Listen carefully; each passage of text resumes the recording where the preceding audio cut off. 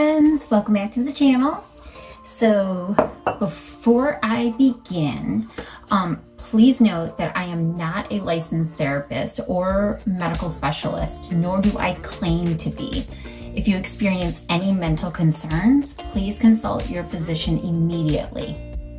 So this past week, I had a virtual consultation with my licensed therapist, and every time that I do have a consultation, then of course, I learn something new, a new session and things like that. So something that I had been personally struggling with, but didn't know what it was, or if I was just experiencing this by myself and nobody else did, things like that.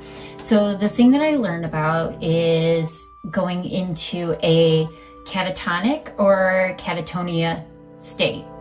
So according to Wikipedia, catatonia is a condition in which a person unnaturally behaves. Originally linked to any schizophrenia, catatonic conditions happen from an array of neurological and mental conditions.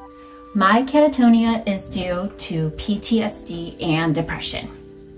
So when it first started, I don't remember how far back that it really happened. I just had small times or small moments that would spark where I would just shut down physically, mentally, and it'd probably last for like maybe 5 minutes to 15 minutes until I kind of snapped right back into it. Since my car accident, November of 2018, it has been magnified because I will have more triggers now of things that happened during the accident, and it just puts me more into that frozen state, which it's really weird. So what I experienced for me personally is I will have a moment of trigger. So for example, let's use the car accident for one of them. So for example, then if I hear 2 bangs, then it just physically heightens all my senses, and then all of a sudden I just drop, and not physically drop, I should say, but like mentally, especially if I'm driving.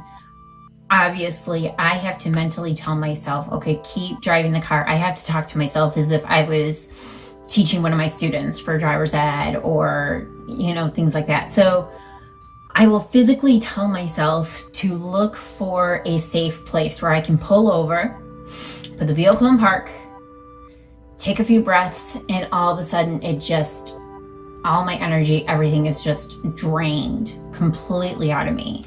And these moments will last for about, anywhere between 30 minutes to an hour. And it is very challenging for me, as I know that it is extremely challenging for my family too, especially for Dexter, because he's my rock, and he just, wants to help me. He wants to make me feel better. And when I'm frozen in this state, it's frustrating for us both, let alone if the girls see me like this too, because they want to help. And being able to speak with my therapist, realizing that, it's one of those where the body just goes into a fight or flight mode, and I need to recharge. So it's very similar to an electronic device just being turned off and then turned right back on again. And for Dexter, for when I go through something like this, it's really hard for me to talk about, just because it's something that's so new that I just learned about myself, and trying to look things up online about it. It didn't really talk that much about it because it talked more about the schizophrenic side. But there's a lot that goes into it whenever you deal with a traumatic situation in your life. So when I do experience one of those moments, then Dexter sits right by my side. He's there for me. You know, if it is happening during one of those times where I find a place in the house or wherever that we are where it's a little bit dark and I can just sit down, and it feels like my whole body is just filled with concrete, and it physically and mentally hurts to do or move anything. And at that point in time, the only thing that I really can move are my eyes. And if I have any reaction at all to anything, that it'll just be tears. Tears are just coming down the face. So, Dexter will, like I was saying, Dexter will talk to me, and I, in my head, am responding back to him. And I know what is going on around me, and I can't do anything about it. I mean, it's just such a struggle. It really, really is. You know, I try to talk, you know, to tell him I'm okay, and just, you know, it'll be all right. I'm just kind of shutting down, and, you know, things like that. But in that moment, I can't. I physically cannot, as frustrating as it is. So, thankfully, once I kind of come back more to, then my body just relaxes a little bit more. And I mean, at that point, I'm so exhausted, but I can function again. And when that time comes, then I always talk with Dexter.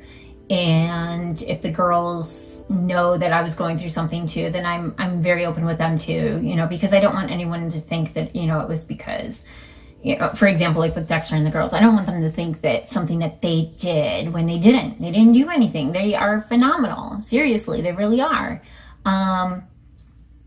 So I can easily tell them after with what was happening. It's just in those moments they feel so helpless, and it just breaks my heart because I want to, you know, convey to them that I'll be all right. It's just one of those that I had a trigger and everything just kind of shuts down, and it is very, very overwhelming. So, you know, and thankfully now I have my therapist that I can talk to as well. So there is light at the end of the tunnel with all of this, and I am oddly at ease knowing that I'm not alone dealing with this. But I was sad to not see too many posts or videos or communities or, you know, things like that that were really open about it, just because I think it's one of those that a lot of people just don't want to talk about. I honestly was debating on whether even to make this video, and was thinking about doing another playlist and things like that. But it's something that I feel that if I get it off my chest and kind of reach out to everybody, then if you are going through something like this, or you know of somebody else who's going through this, then, you know, there's a little bit more support there, and just the knowledge that you are not alone. So hang in there, stay positive. And as always, I appreciate your time, your love, support. My whole family appreciates everything that you all do, all the positive comments and the feedback, and just, you know, we really appreciate you. So I hope that you all are staying safe and that you all are healthy. And I look forward to seeing you in the next video. Take care, friends.